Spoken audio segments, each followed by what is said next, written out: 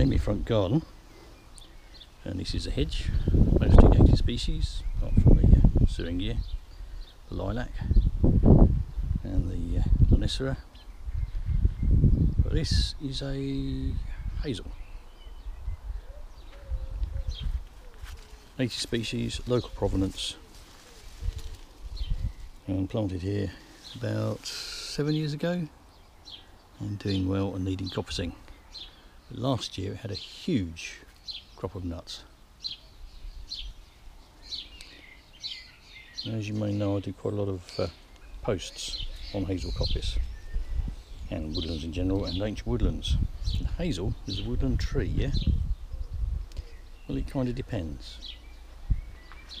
Huge crop of nuts last year has given rise to these. I found a lot of these and ate them, but I missed them all. I missed some, didn't get them all. So I've got quite a few down here. And I was mowing my lawn.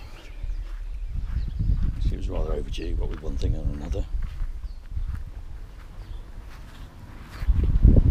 Hazel seedling. And over here, there's more. 1, 2, 3. Nice little poppy. And another one there. And another one there. And that's where the hazel is. I suspect there might be more around. Not sure how they got over here, but they did. So the question now is, why are they growing in the open? Well, like most big seeded species like hazel, like oak,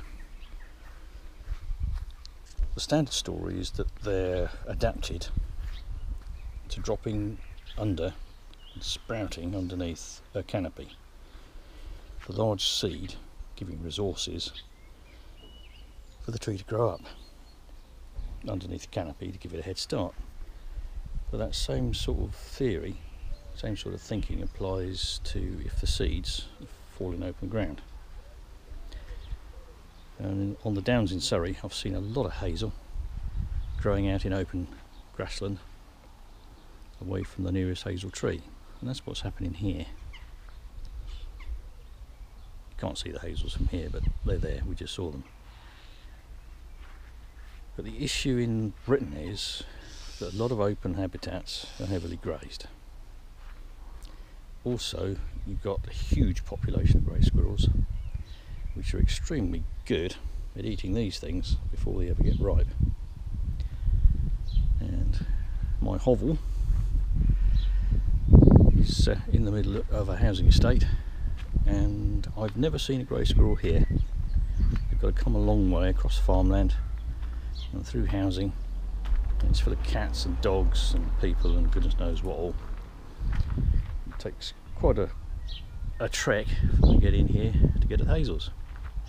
So a bumper crop of nuts gives rise to these.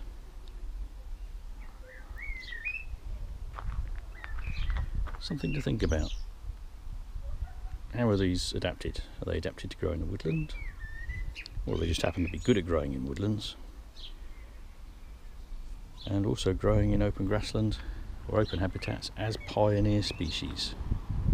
Birch is said to be a pioneer species, has small seeds which carry a long way. So they can obviously go from a standard birch miles in the wind across the countryside, drop and then grow, if they're not outcompeted by grasses, etc. But a big seeded species can get a head start amongst grasses as long as they're not eaten. Which brings us to the question, is if we had less squirrels, would we get more hazels growing from seed in a woodland? And a supplementary question, should I be digging these up, transplanting them and growing them on and putting them in the coppice to fill in gaps? Answers on a postcard. Thank you very much.